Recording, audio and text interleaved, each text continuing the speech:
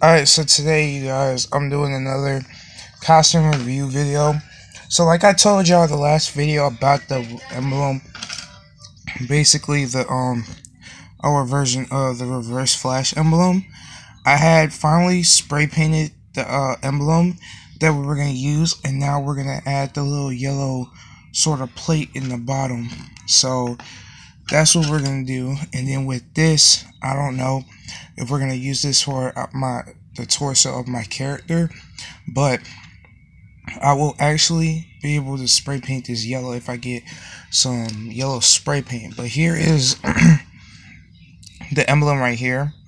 So I spray painted the other day, and this is how it turned out. It's really cool how I spray paint it, but I have to still go, like if you see here, back and spray paint a little bit more so I can be able to get the full red color in it. But for right now, it looks really nice. I didn't want to spray paint the back, but it looks like when it was dripping, it ran through the back, but it's okay.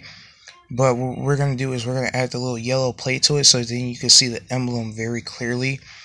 So yeah, so the emblem is created, so that's what's gonna happen. But I didn't want to spray paint this red because I didn't know what we were gonna do with this emblem yet. But yeah, so these are the emblems. Then plus the other day, I had 3D printed out the Robin emblem for the Injustice video, but it turned out too big. But here it is, but it turned out too big. But what I'm gonna do is I'm gonna actually get a smaller version and paint it and show it to you guys, so I can finally be able to create the Robin outfit for my brother for the Injustice video. So here is the Robin emblem, the 3D printed Robin emblem. So it looks really cool, and the emblem looks the exact same thing from the Injustice one. The thing is, it's too big, so what I did was I didn't want to throw this away. So I'm keeping it as sort of like a stand. So when I get like a Robin action figure, I'm gonna paint this, hot glue him onto here, and sort of sign it at the bottom by me or something. But I'm not sure just yet, but I'm gonna leave it how it is.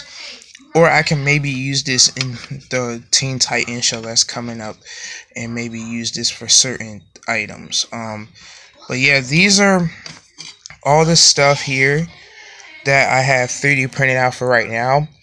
Plus, I have to 3D print out my cosplay outfit, helmet. Then, plus, I have to 3D print out some other stuff. And I posted on Instagram that if anybody wants to see the upcoming, like, casting and stuff of Teen Titans, they will have to at least get up to 12 likes. And on the photo that has a Teen Titans emblem, and if they get up to 12 likes or more, I will post the full cast of the Teen Titans, and I will post it on YouTube as well. So if I can at least maybe get 5 likes on this video, I will actually be able to post up the casting on YouTube.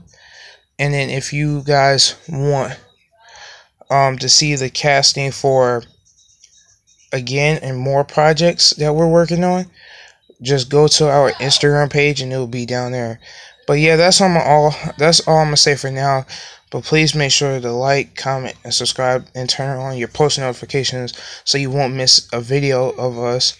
Because since the week is over with and I'm on break, I'm gonna see if I can finally do the Ben 10 video and get that out the way so I can start posting it.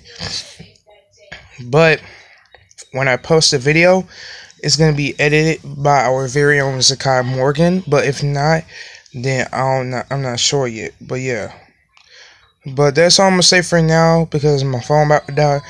But yeah, I'll see you guys next time.